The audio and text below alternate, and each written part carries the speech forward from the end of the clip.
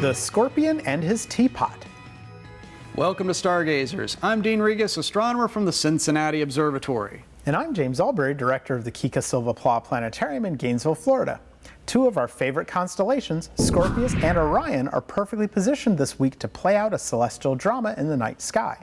Plus, there's a teapot and a very tardy rabbit to throw into the mix. Also, for you planet lovers out there, we have Mars and Saturn hanging out near Scorpius and Sagittarius. And the planet Venus plays a game of celestial tag with the bright star Spica. What are we talking about? Let's show you. Okay, we've got our sky set up for just after sunset anytime this week facing southwest.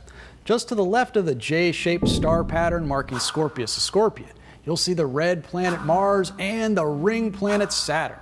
As the week progresses, you'll see these planets slowly moving toward the stars of the constellation Sagittarius, the Centaur Archer. At the same time, Venus is visible near the western horizon this week near the blue giant star Spica. Spica is approximately 262 light years away from us and is over 7 times wider than our Sun. Venus appears brighter than Spica, even though Venus is much smaller than Spica. It's a lot closer to us, and since it's covered by clouds, it reflects a lot of sunlight, hence the improved brightness. Earlier, I was mentioning a celestial drama between two constellations. Well, the first player is Scorpius the Scorpion. As legend has it, Scorpius was sent by Gaia, the goddess of the earth, to punish Orion the hunter for boasting about what a great hunter he was. So, while Orion was out hunting, the Scorpion came along and stung him on the ankle. The gods then placed Orion on the opposite side of the sky so that the Scorpion wouldn't try to sting him again. Orion's friend Sagittarius was a centaur, but he was also a very good archer. So he went to go find the Scorpion to kill it in revenge for stinging his friend Orion. It can be tough to find all the stars in Sagittarius. However, there are 8 stars that really stand out. They form a shape we like to call the teapot.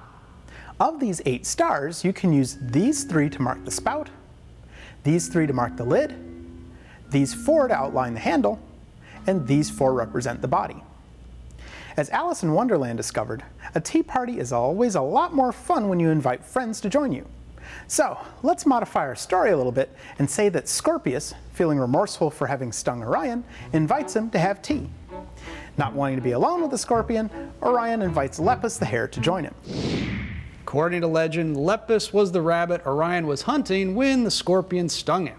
Lepus the hare is a constellation just to the south of Orion. But like our rabbit in Alice in Wonderland, our rabbit is running late for the party. If you watch the sky throughout the night, you'll see the stars slowly rising in the east and setting in the west. During the course of the night, Scorpius and his teapot are slowly moving across the sky. The problem with this is that because the gods put Orion on the opposite side of the sky from the Scorpion, Orion can never catch up to the Scorpion.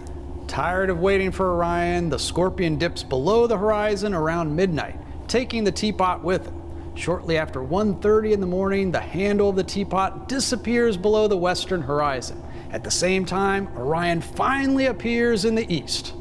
So, it isn't until almost 3 in the morning that both Orion and his lagomorph companion are completely above the horizon. Much to their dismay, the party is over and the Scorpion and his teapot are long gone for the night.